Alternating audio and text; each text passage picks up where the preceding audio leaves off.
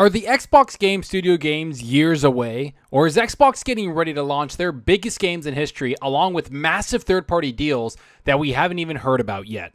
Let's get into this amazing article that talks about some amazing Xbox rumors and leaks that are just around the corner. Let's get into it.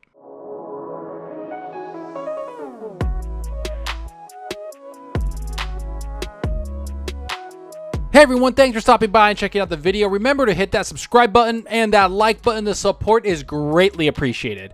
Alright, enough of that. Let's get into this amazing Windows Central article that has a lot, and I mean a lot of rumors and things that might be coming to Xbox in not only 2021, but for several years down the road. Now, there's a lot to cover here, and to be honest, I couldn't do this all in one video because I just had a lot to say about everything that was said in this article. And one of the rumors in the article is something I've already talked about, which is the Kojima rumors. To see that, you can check out the video I made and see what I had to say about that and where the rumor came from. But for this video, I wanted to concentrate on a couple of rumors, which is the new games being published by third-party developers for Xbox only, and the rumored Xbox Game Studio games that are in development but might be years down the line. So let's get into this and talk about the Xbox Game Studios first. Here's what the article starts off by saying: Everwild, Fable, and Perfect Dark years away.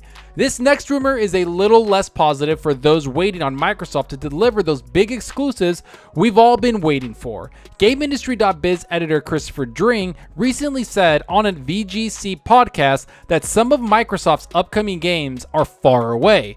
This is what he had to say. I've had few conversations with friends at Xbox Game Studios, and those games they announced, Everwild, Perfect Dark, Fable, are so far away, as in they might even be in a new Xbox by the time these games come out. When you look at the Hideo Kojima stuff, you wonder if they are signing third parties in the moment because they don't have a lineup of big exclusives at all. Alright, so this is a rumor I've seen thrown around a lot, and to be honest, a lot of people have messaged me asking me if this is true. And to the best explanation I could give you is that no one really knows. With everything going on around the world and with the pandemic and the delays being thrown at games all over the gaming industry, it's almost certain that these delays have affected Xbox games and Sony games, especially games being made by studios who are just getting their feet wet. Like Playground Games, who is doing their first new AAA studio they've been building since late 2017. So yeah, I have a feeling this might be happening and that a lot of these games are going to be delayed for at least a couple of years. And two of those games, Perfect Dark and Fable, are being made by brand new studios that are putting their teams together to make their games. And if you've worked in the industry or tech industry, you know that putting a team together with great people that work well together, it just takes time. And that's exactly what's happening here. They need time to get the teams right, but also need time to create the game. Now, as for Everwild and Perfect Dark, I think those games are a little farther along than Fable because they've been shown and hinted at for a while. Not to mention, Perfect Dark isn't this massive huge game like Fable is going to be. And Everwild is being created by Rare, who are an established team and a great studio for Xbox. So yeah, maybe these three specific games are delayed, but that doesn't mean Xbox will have a drought of games like the article mentions right here. Although how one interprets far away could be subjective. If we use a new Xbox mid-gen upgrade as a frame of reference, the Xbox One X came out 4 years after the Xbox One, putting some of these games in the 2024-2025 timeframe potentially. Depending on the scope and breadth of these games, I'd argue that's not entirely unexpected. Given that we expect many or most of Bethesda's future games will go exclusive to platforms with Xbox Game Pass, Bethesda and partnerships with companies like Kojima Productions could help plug some of the gaps between now and then. There's also a question of State of Decay from Undead Labs, projects from Obsidian, Double Fine, inXile, Compulsion, and various other studios that should prevent the slate between now and then getting too dry. All that disregards some sneaky games we've recently learned about too. This is probably the most logistical explanation I've seen when it comes to this rumor, because there's a lot of things that Xbox is working on that can help fill in the gaps that Fable, Perfect Dark, and Everwild create. Because like it says right here, Bethesda games are 8 more studios coming to the Xbox first party family. So they'll have plenty, and I mean plenty of games ready to go for Xbox to really push the Xbox Series X console and Xbox Game Pass service to gamers. And you throw in Undead Labs, Obsidian Entertainment, inXile, and of course Compulsion Games, And you can see that Xbox has plenty, and I mean plenty of studios to really help Xbox have exclusive games that help push the product and their hardware. Now, of course, the rumors of Everwild and Fable being delayed is sad to hear, but after seeing what happened to Cyberpunk 2077 and a couple other games that launched too soon, I will give Xbox the benefit of the doubt and tell them to delay those games until they're good and ready to come out. And I have a feeling that Xbox understands how important these first-party games are going to be for Game Pass, especially since they have delayed Halo Infinite for a full year just to make the game look better and perform better. That cost Xbox and Microsoft millions upon millions of dollars, but they didn't bat an eye, and they decided to help the game and developers by giving them a full year more of development. Which brings me to the third-party games that are filling in those gaps for Xbox Game Pass. Like the article said previously, Kojima and all those rumored third-party deals are going to come up because it's what Xbox is going to do to fill in those gaps of non-Xbox first-party releases, which the article talks about right here. Microsoft naturally builds and publishes many of its own games from internal studios, but has worked extensively with third-party studios to build games exclusive to Xbox. Microsoft Xbox Global Publishing Team funded more games like Quantum Break, Killer Instinct, and Crackdown in the past, all of which were built by external teams. Recently, we received a large cache of information from trusted sources which hints at some of the future deals Xbox's partner publishing teams are working towards. I recently teased the following on Twitter using a cyclone emoji. Many took this to mean the Dreamcast logo, Sonic, or Ubisoft, but it's actually in reference to a game Microsoft is looking to publish with a prominent third-party AAA studio. You can see the tweet right here by Jez Gordon, and I'll leave it on the screen for a couple of seconds, but I do have to jump in here because Xbox is working on multiple third-party deals, and to be honest, we've seen some of them come up already. I'm talking Warhammer Darktide, The Gunk, The Medium, and of course Outriders coming to Xbox Game Pass day and date.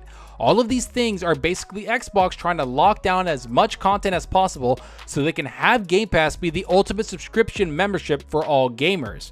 And to no one's surprise, it's working marvelously. Yet that still doesn't give us hints as to what type of games Xbox is working on with third-party studios and what type of games they're going to make. Now, of course, we know they have AAA third-party studios they're talking to. That's been something we've known for a very long time. But we don't know the game they're making and when it's planned to be announced. And to be quite honest, we don't know what studios they're locking down, which the article mentions right here. I don't want to share more details and spoil upcoming reveals for the devs or fans, but this particular one sounds extremely promising. Set in what sounds like an ambitious connected world. Microsoft isn't done there either. The above game could be revealed this year or perhaps next year, depending on how development goes. Beyond that, I've been made aware of not one, but at least 3 additional games being prototyped by Xbox publishing partner studio of a high caliber. None of these are in the rumored game Microsoft may be working on with Kojima either. Many of these games may not emerge from prototyping stage, as is often the case in this industry, but each sounds impressive in its own right, across a diverse range of genres and settings, and of course they'll all hit Xbox Series S, Xbox Series X, PC, and platforms that support Xbox Game Pass. Alright, I have to say it, that's just insane to hear. I mean, just think about it, everyone. Xbox is working on not 1, not 2, not 3, but 4 new AAA games, 3 of which Windows Central has heard about, and of course the Kojima rumored one. Xbox isn't just trying to bring out one AAA game every couple of months to Game Pass.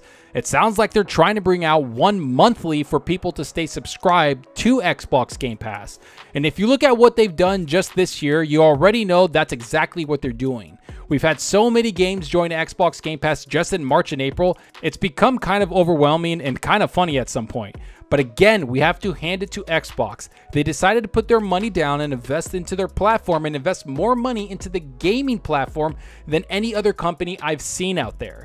And it's not even close. Sony puts a lot of games out there and they have a lot of games in the works, but I'm honestly blown away with just how invested Microsoft is with Xbox. For the first time in Xbox's history, they finally have the backing of Microsoft and are using every single resource they have to make Xbox the best place to play games.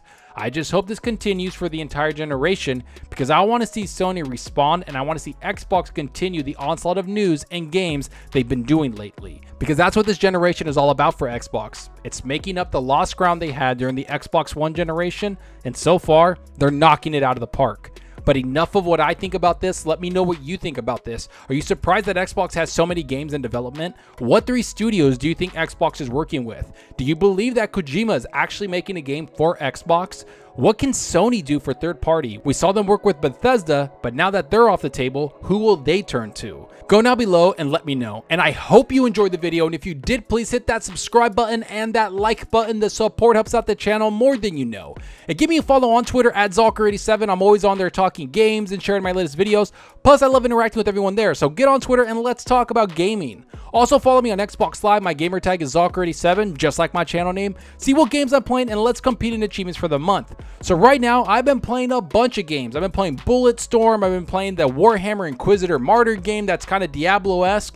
I'm jumping into Outriders again because I know there was that big bug that kind of wiped out people's inventory. So I kind of stayed away from the game for about 5 or 6 days because I didn't want that to happen to me.